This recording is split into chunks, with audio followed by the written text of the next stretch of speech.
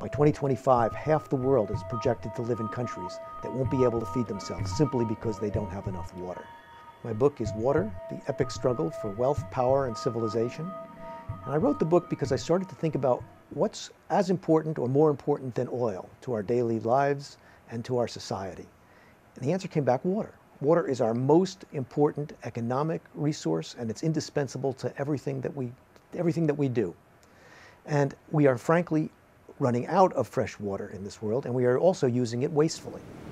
Examples abound throughout history, in every era and in every part of the world, where water has played a central role in the rise and fall of great powers and turning points of civilization.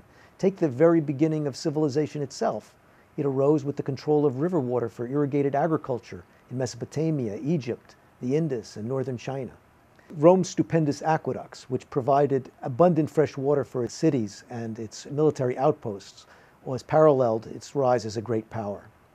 In the Middle Ages, China was the great civilization. It rose when it completed the Grand Canal, 1,000 miles long, uniting its southern region with its northern region. In more modern times, the steam engine was the seminal invention of the Industrial Revolution, which reached an apogee in the 20th century with the giant dams that provided hydropower, irrigation, and flood control. If we succeed in allocating water more efficiently, this country and Europe will see an economic growth that I can only liken perhaps to the discovery of oil in Texas early in the 20th century. Writing Water has been a revelation to me because it has recast fundamental views of the forces driving world history and our current affairs.